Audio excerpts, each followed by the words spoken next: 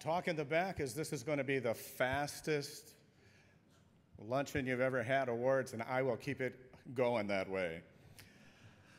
Want to thank the AVCA, Jostens, recognize all of the other award winners.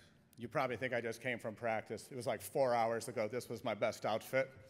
So wanted to be for dress, but no, we just finished practice, and I know all of you would rather be at practice right now, trying to get your kids to do the same thing you've been telling them for 3 or 4 months. So I'm thrilled to be here. I'd like to thank my staff, most important, my university that still not completely allows me to be myself, but has only put a few restraints on me.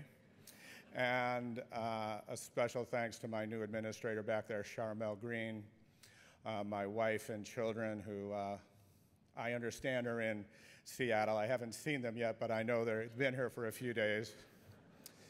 A lot of my former players that I see out there who are still in coaching and still involved in the game. And I guess probably, you know, the most important thing is the players themselves, because the players are really the ones that enable us to get some recognition, and we're all probably saying the same things and battling the same challenges all the time.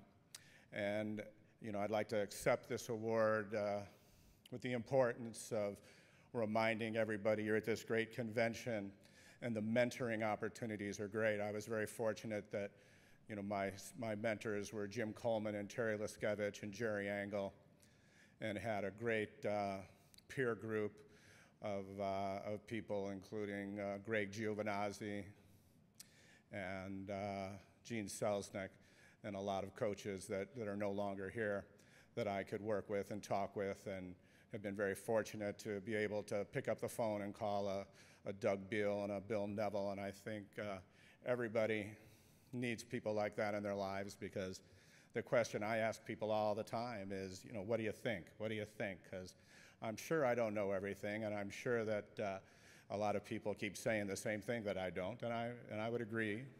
But you know, I just think, you know, when you come to a convention like this and you have opportunities to reach out and talk with people that know other things, it reinforces what you do know. It gives you some other ideas and visions. And, you know, again, I'm very appreciative of this honor, and thank you very much, and look forward to spending some time, hopefully, at the convention when the window opens up as far as the team competition is concerned. And I've got 6 seconds left, so again, thank you very much.